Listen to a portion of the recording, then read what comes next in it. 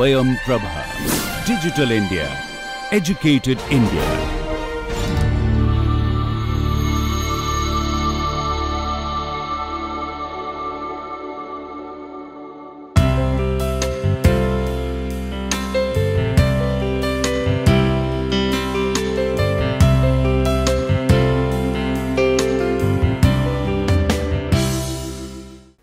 Good morning and welcome to a lecture series Introduction to Interaction Design. In the last session, we discussed the different types of requirements, how they are identified and how clarity and communication is important to identify them. We also saw some additional data gathering techniques like user stories. So, today we will learn about a few more techniques like creating personas and scenarios. So, this is an integral step in the process of design. So, in the last lecture, we saw how atomic requirements and user stories capture the essence of a requirement. But these are not sufficient on their own to express and communicate the product's purpose and the vision. Both of these techniques can be augmented with prototypes, working systems, conversations, diagrams, documentations and other methods. But which of these augmentation is required and how much? So, this will be determined by the kind of system under the development. So, in some cases capturing different aspects of the intended product, informal or structured representation is more appropriate. So, two techniques that are commonly used to augment the basic requirement information and to bring requirements to life are personas and scenarios. So, these are often used together as they complement each other and they bring out the realistic detail that allows the development to explore the user's current activities, future user requirements and maybe some futuristic visions of the technology. So, they can also guide development throughout the process cycle. So, personas are rich descriptions of typical users of the product under development on which the designers can focus and for which they can design products. So, personas do not describe specific people, but rather they are realistic and they are not idealized. So, any one persona represents a synthesis of a number of real users who have been involved in data gathering and it is based on a set of user profiles. So, here each persona is characterized by a unique set of goals relating to the particular product under development rather than a job description or a simple demographic. And here the goals often differ among people within the same job role or the same demographic.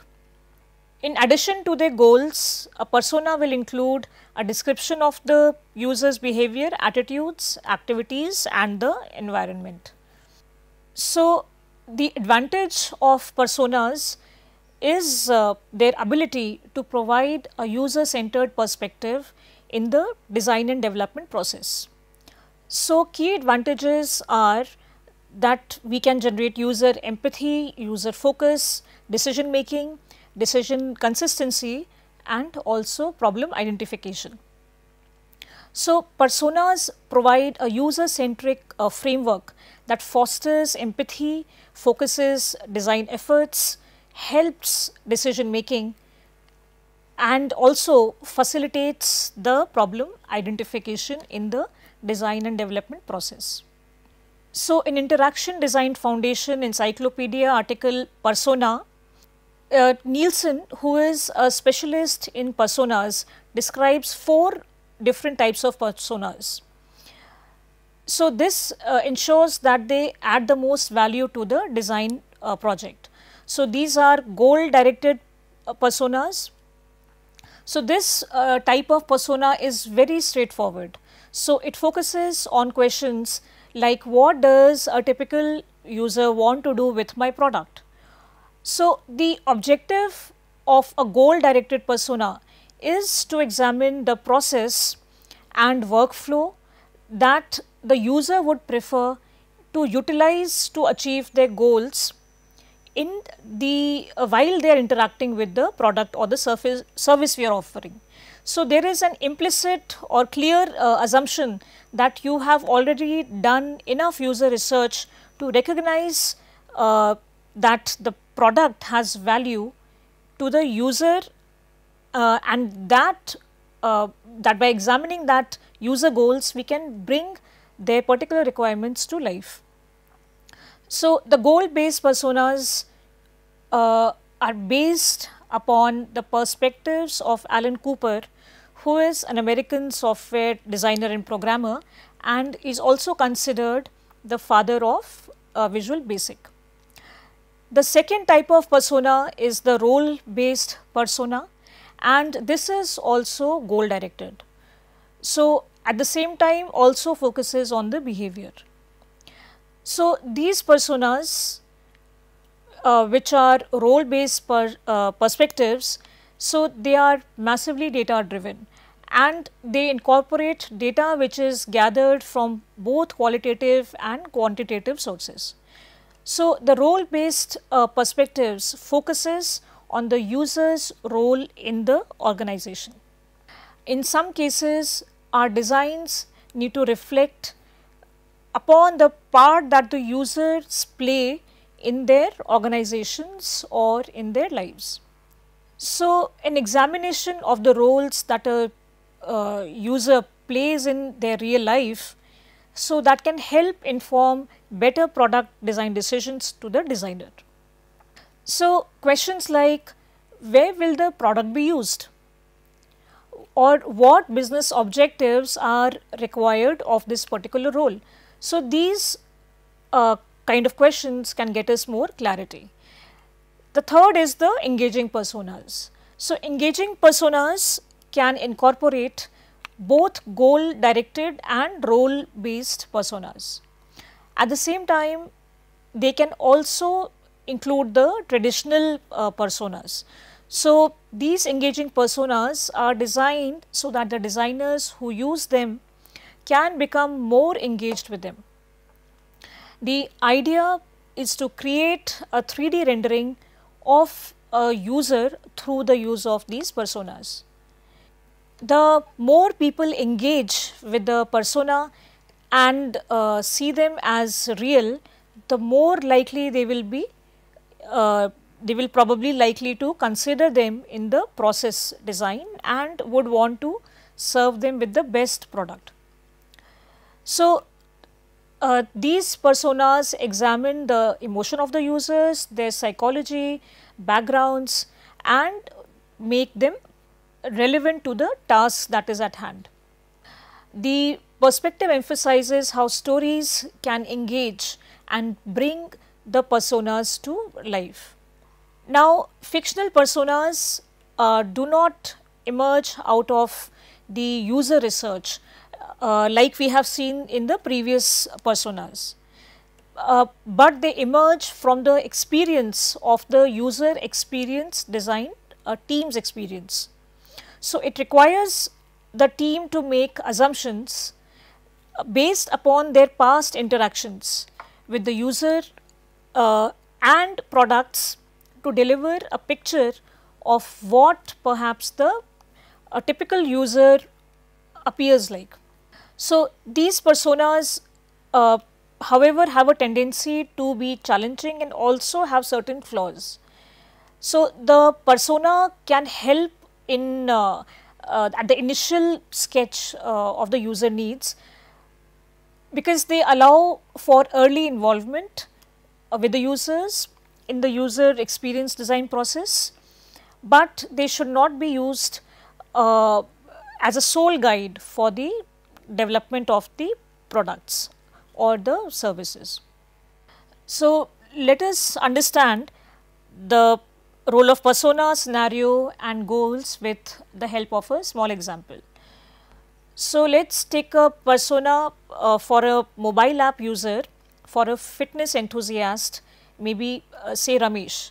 So, Ramesh is a 30-year-old professional who works long hours and wants to maintain a healthy lifestyle. So, he enjoys activities like cycling, swimming, running, weightlifting, etc. And he is motivated by tracking his progress, setting goals, and receiving personalized recommendations. So, how we create a scenario for Ramesh? So, now one day Ramesh decides to download a fitness application which will help him with his fitness journey. So, he wants an application that can track his workouts, provide exercise routines, and offer some nutritional guidance. So, he is looking for a user friendly interface that suits his busy lifestyle and provides some advice and motivation to stay consistent. Now, based on Ramesh's persona and the scenario, so we can identify his user goals. So, one of the goals can be track the workouts. So, Ramesh wants to easily log his workouts, including the time taken in the exercise, the intensity and other factors.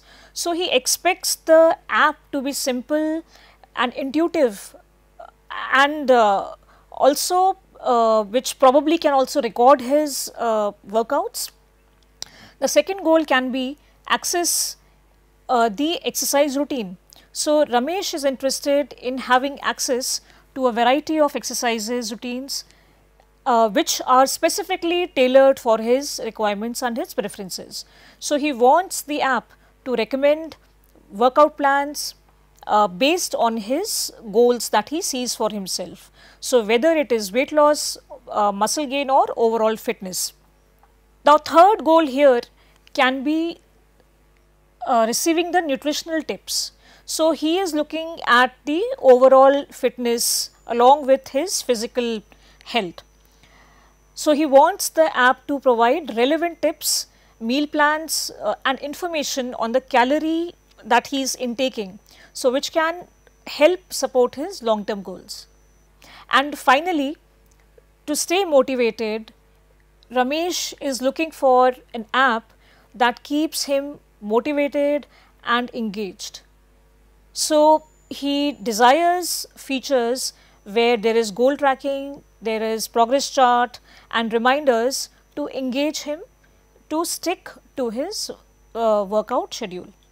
So, we can see that by understanding Ramesh's persona and the scenario that he is in and his user goals, so we can design an application that caters to his very specific needs and provides a personalized fitness experience.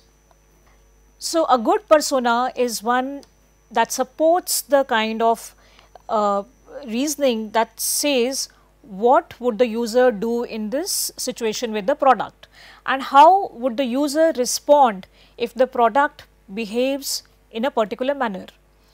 But a good persona can be challenging to develop. So, the kind of information that is included needs to be pertinent to the product that we are developing. So, for example, for a mountaineer, the persona would focus on the travel related behavior and attitude rather than say for example, the magazine the persona reads or where they buy their clothes from. But if we are designing for a shopping center navigation system, then these other two aspects may be useful there. Now, we will come to the user scenarios. So, user scenarios are usually stories or narratives that describe how a user might interact with a product or system in a particular context or situation. So, user scenarios are used to identify user needs, goals and behaviors and to design user interfaces that meet those needs and goals. So, we saw earlier an example of Ramesh who was the health enthusiast and how from the scenarios we could identify the goals. So, a use case model is a model of how different types of users interact with the system to solve a certain problem. So, it describes the goals of the users, the interactions between the users and the system, and the required behavior of the system, and how it satisfies the goals of the users. So, some of the model elements which are involved here are actor, use case and the associations. So, we will see that with the help of this example. So, we can see here that the trigger to initiate an action is when the subject places an order for food, and the main flow is that the waiter receives this order and proceeds to provide this to the cook for further action. So, now the chef has received a trigger to cook the food. So, this is the main flow of this example here, but at the same time we can see that there is an alternative path. So, what if the client also wants to order wine? So, it is seen as an alternative of the normal behavior that is expected from the actor. So, there are certain advantages and disadvantages of using cases. So, the advantages of using cases is that because it makes us think of the behavior that the user will have while using our system. So, we are more likely to develop a program that fulfills their needs, but at the same time the disadvantages are that they are not useful for capturing non-interaction based requirements. So, when the interactions of user systems have too many flows, the use cases can become very complex and it may prove to be useless when we are trying to use them to understand the development phase of the project. So, the term scenario has many uses. So, in wider range and discussions within the software development, they can range from prescriptive to evocative. Prescriptive scenarios focus on what should happen without considering the user needs and behaviors. They stem from use cases and describe all possible outcomes within a specific path. At the same time, this approach overlooks the user needs and treats users as if they were part of a programmed component. Now, user stories on the other hand, they have gained prominence by capturing user needs and promoting a user centric approach. So, evocative scenarios consider the user goals and user behaviors, and they contribute to creating more usable software systems. User scenarios are generally evocative. So, this purpose is to provide motivation, and backstories explain how and why they need to interact with the solution in the way that they do. So, while doing this, they are intended to provoke empathy and understanding, and at the same time user focus in a technological solution. So, whether it could be a website, it could be a website or a wearable or a voice assistant. Now, scenarios in software development often focus on actors assuming roles within the system, but this approach lacks a detailed understanding of the roles and how activities are performed. So, user centered scenarios prioritize personas and the relationship to roles based on user research insights. So, generic roles like customer or user are not really meaningful for effective design, and so instead of these, roles can be considered when they are relevant, like distinguishing between customer and say the passenger in specific example or transition. Now, certain roles may have greater responsibility and access to functionality, but these relationships are not always hierarchical. So, user centered scenarios exercise personas, and they recognize the roles alone are insufficient for guiding solution design.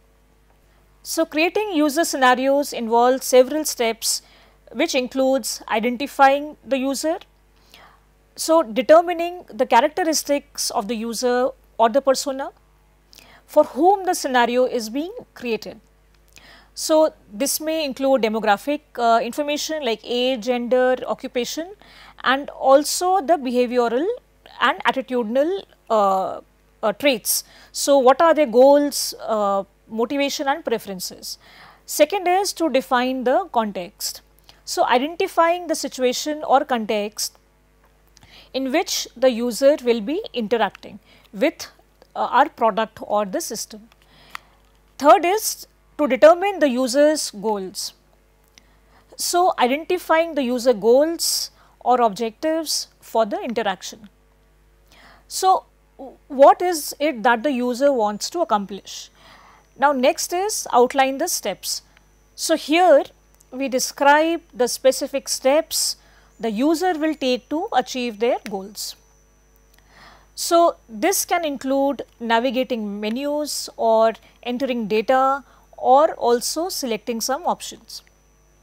Next step is to consider obstacles and challenges. So, we have to identify any obstacles or challenges that the user may encounter while he is interacting with our product. So, any kind of error or any technical issue. So, we have to take care of that. Sixth is to describe the outcome. So, specifying the outcome or the result of the interaction. So, what is the user achieving from this interaction? And the final step is iterate and refine. So, in this step we will continuously refine and iterate the scenario based on the feedback from the user or the team members, and this will help us refine the final product. So, we have seen that overall creating user scenarios requires a deep understanding of the user's needs, behaviors and their goals, and also the context in which they will be using the product. Now, next technique is storyboard. So, storyboarding is a technique used in interaction design to visually represent user scenarios and interactions. So, storyboards are typically a series of illustrations or sketches that depict the different steps in a user scenario, showing how the user interacts with a product or system. So, stories are a natural way for people to communicate and explain their actions, making them relatable to the stakeholders. So, these stories typically focus on users' goals and what they aim to achieve. So, shifting the focus from technology to the human activity. So, notable references to specific apps, behaviors or locations, they indicate their significance and require close examination. So, by understanding the current behavior, designers can explore the constraints, context, limitations and facilitators that shape the user's actions. So, here in this example we can see how when technology is amalgamated with the user behavior, the user will not be required to stop and look at the poster for long, but now he can connect with it through the web and read it while he is carrying on with his life. So, storyboarding also has some benefits or advantages. So, they have visual benefits, that images or illustrations or storyboard can speak more powerfully compared to words, and they add extra layers of meaning to the project. So, another is the emotional engagement, that the user experience focuses on problems and situations rather than the features. So, just like we saw earlier how personas do, but they do it in a more engaging and visual form, and people relate to them more emotionally and more easily. So, another reason is memorability. So, we have seen earlier also how memorability is an important point when it comes to interaction design. So, storyboards let us understand the flow of the problems at a glance, and we are able to remember it longer. So, storyboarding can be used to communicate design concepts. They can help test and refine design and create a shared vision. And to create a storyboard, designers typically follow some of these steps. So, define the scenario. So, identify the user scenario or interaction that will be depicted in the storyboard. Second is sketch the frames. So, the frames or panels that depict the different steps in the user scenario. Add annotations. So, annotating each frame that provides additional information about the user's actions, and refine the storyboard. So, refining the storyboard based on the feedback from the users or team members, and to use it to inform the design of the product or the system. So, with this we will now end today's session. So, in the next session we will look at design and prototyping. So, see you in the next class.